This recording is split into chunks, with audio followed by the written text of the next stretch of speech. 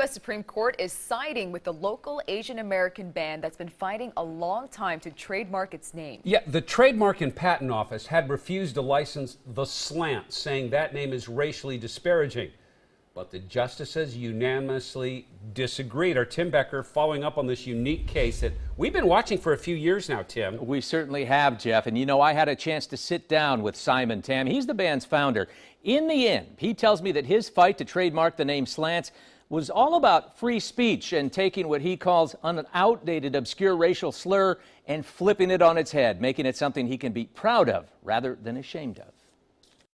It's been about the principle, I would say, for the last 6 years. Simon Tam tells me he is humbled to be part of such a major landmark decision. It's extraordinary that we've been able to be a part of this.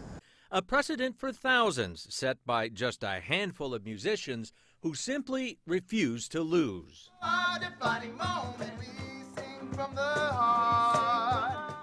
It's thrilling. I mean, it's really exciting to be a part of this bigger conversation. And at the same time, to know that we were able to put Asian American issues on the forefront. Tam started the Slants in 2006, but 5 years later, when they applied to trademark their name, the government refused, arguing in its Supreme Court brief that nothing in the First Amendment requires Congress to encourage the use of racial slurs. There are thousands of really gross trademarks out there, and no one thinks the government is associating with or endorsing those vulgar, kind of gross, sometimes silly trademarks. But the Supreme Court disagrees, Justice Samuel Alito saying, contrary to government's contention, trademarks are private, not government speech. Today's unanimous ruling, never gonna settle, no. A surprise even to Tam, who felt his chances of winning were good. I can't believe we got people from every political side to actually agree on something. That was pretty extraordinary as well. And what is next?